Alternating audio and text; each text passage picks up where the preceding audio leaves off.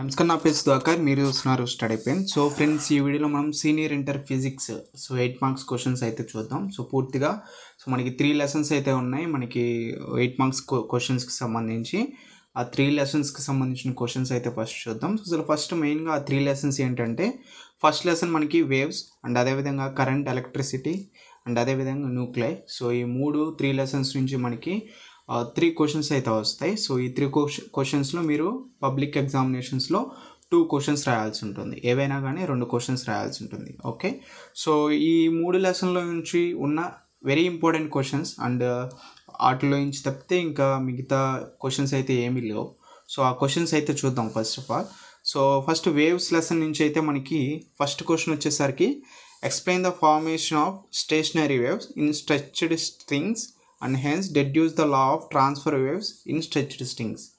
Okay, so explain the formation of stationary waves. Stretched string లో formation అనేది ఎలా అవుతాయని చెప్పి, సో ఇది ఒక క్వశ్చన్ అయితే ఉంది. అండ్ నెక్స్ట్ వన్ వచ్చేసరికి వేవ్స్ దాంట్లోనే, explain the formation of stationery waves in an air column enclosed in open pipe.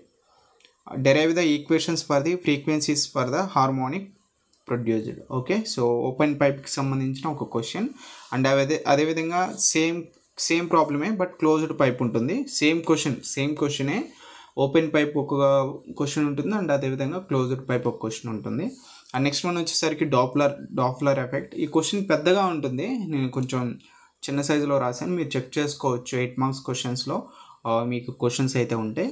And అదేవిధంగా వాట్ ఆర్ బీట్స్కి సంబంధించిన కూడా క్వశ్చన్ పెద్దగా ఉంటుంది. సో ఇక్కడ రాయలేదు నేను, మీరు మీ మెటీరియల్స్లో ఒకసారి చెక్ చేసుకోవచ్చు. ఇది ఓవరాల్గా 5 క్వశ్చన్స్ అయితే ఉన్నాయి. సో బీట్స్ రేర్గా ఇస్తారు అండ్ మిగతా 4 క్వశ్చన్స్ ఖచ్చితంగా మీకు అప్పుడప్పుడు ఇస్తున్న క్వశ్చన్సే. మెయిన్గా డాప్లర్ ఎఫెక్ట్ కానీ, స్ట్రెచ్డ్ స్ట్రింగ్స్ కానీ, సో ఓపెన్ పైప్ అండ్ అదేవిధంగా క్లోజ్డ్ పైప్ ఏదైనా ఇవ్వచ్చు 4 క్వశ్చన్స్లో. బీట్స్ ఒకటి ఏంటంటే మీకు రేర్గా ఇచ్చే క్వశ్చన్ అనమాట. Okay, so first preference 4 questions, then after ఇంకా మీకు టైం ఉంటే బీట్స్ కూడా చదవండి. ఓకే, ఇది వేవ్స్కి సంబంధించి. అండ్ నెక్స్ట్ వన్ వచ్చేసరికి ఇక్కడ చూసుకున్నట్లయితే మనకి ఇక్కడ కనిపిస్తుంది మీకు, ఒక నిమిషం. ఓకే, సో కరెంట్ ఎలక్ట్రిసిటీ నుంచి కూడా మనకి వెరీ ఇంపార్టెంట్ క్వశ్చన్స్ అయితే ఉన్నాయి. సో ఇందులో క్వశ్చన్స్ తక్కువ అండ్ చాలా ఈజీ లెసన్, చాలా డెడ్ ఈజీగా మీరు చదువుతారు. కరెంట్ ఎలక్ట్రిసిటీ మాత్రం అసలు మిస్ అవ్వద్దు, చాలా ఈజీగా ఉంటుంది. Okay, so first question, Kirchhoff's law for an electrical network using these laws deduce the condition for balancing Wheatstone bridge. Very important and అదేవిధంగా చాలా ఈజీ క్వశ్చన్. అంతా మీకు అసలు చాలా ఈజీగా ఉంటుంది. మీరు ఈ లెసన్ మొత్తం మీకు 8 మార్క్స్ ఖచ్చితంగా కన్ఫామ్గా వస్తాయి. Okay, and next one, state working principle of potentiometer. Okay, so ఇది కూడా చాలా ఇంపార్టెంట్ అండ్ అదేవిధంగా చాలా ఈజీ కూడా. Okay, potentiometer example with the help of circuit diagram how the EMF of 2 primary cells are compared by using potentiometer. ఇక్కడ ఏంటి మనకి comparing with 2 primary cells అన్నారు కదా, అదే క్వశ్చన్, సేమ్ క్వశ్చన్, బట్ ఇక్కడ ఏంటంటే కొంచెం డిఫరెన్స్ వచ్చేసరికి మనకి to determine the internal resistant అనేది ఫైండ్ అవుట్ చేయాలి.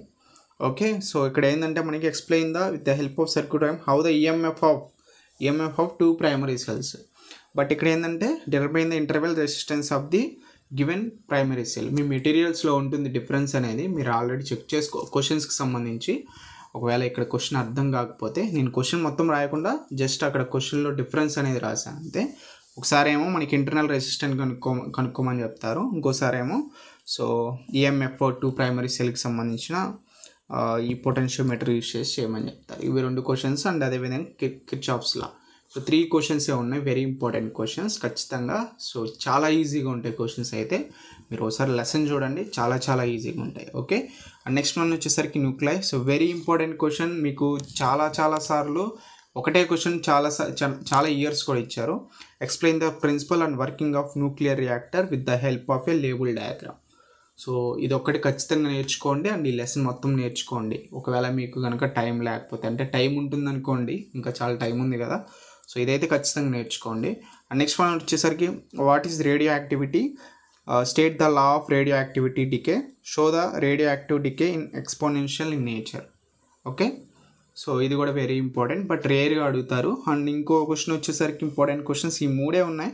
So define mass defect and binding energy, how does binding energy per nuclear vary with the mass number, what is it's a significance. Okay, ఇది కూడా ఒక question. So ఓవరాల్గా 3 lessons, మనకి 3 lessons నుంచి 3 question 6, and అదేవిధంగా ఇక్కడ ఒక 4 క్వశ్చన్స్ 10, అండ్ ఇంకో క్వశ్చన్ బీట్స్ ఉంది కదా 11 క్వశ్చన్స్.